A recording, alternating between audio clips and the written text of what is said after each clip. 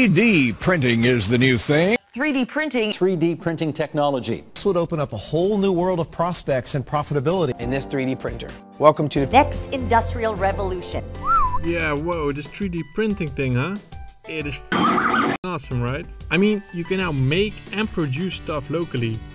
Or print custom objects like a prosthesis for your legs. Or if something is broken, like, I don't know, the part of your remote control, you can just print a new part and keep using it. I'm a guy that likes to make things, so obviously I got excited by this.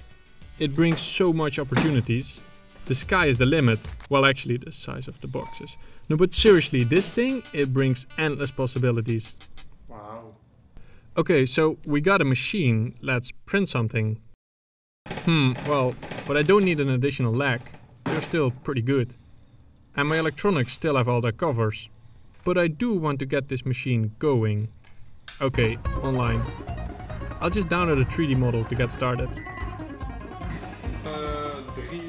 And in no time I made a vase, some kind of elephant ring, a plastic wrench, super weak sunglasses, but hey, it's fun to print, a clip that doesn't really clip, some sort of arty object, a Pokemon, a wobbly shaped pen holder, and some other weird stuff.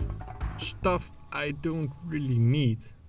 Actually, I don't need it at all. It's useless. Now, luckily we got a nice box for that. Ooh, yeah, I also printed an octopus. So I started asking around where other people use their 3D printer for, and most of them have the exact same process. People want to print with their new machine, but they don't need anything, so they print useless crap. Now, I made a 3D model for all your 3D printer enthusiasts out there. The Fab Labs, hobbyists, students and makerspaces. Something you can print that is super useful.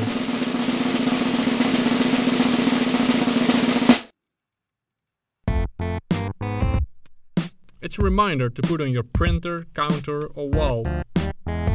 Because we shouldn't waste precious material, but we should all stop printing crap.